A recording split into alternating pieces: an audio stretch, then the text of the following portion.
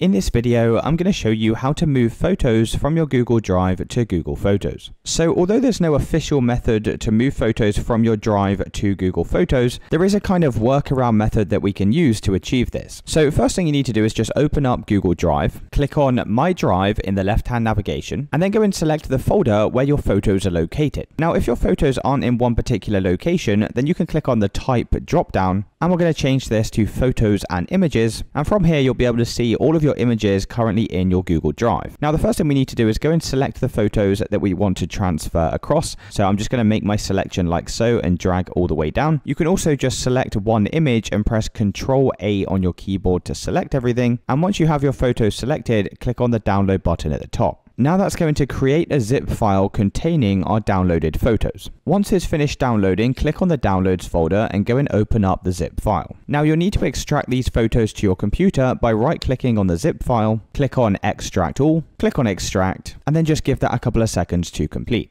Once these photos have been extracted, you'll be able to see them in this folder. Now just simply head over to the Google website, click on the square icon in the top right navigation, scroll down and select Photos, click on the plus icon in the top right hand side, select Import Photos, double click on the folder that we just extracted, and now you can go and select all of the photos that you want to upload into Google Photos and go and press Open. And now you'll just need to wait for these photos to go and upload. And it's as simple as that, guys. If you did find this video helpful, then let me know in the comments and I'll see you with the next one.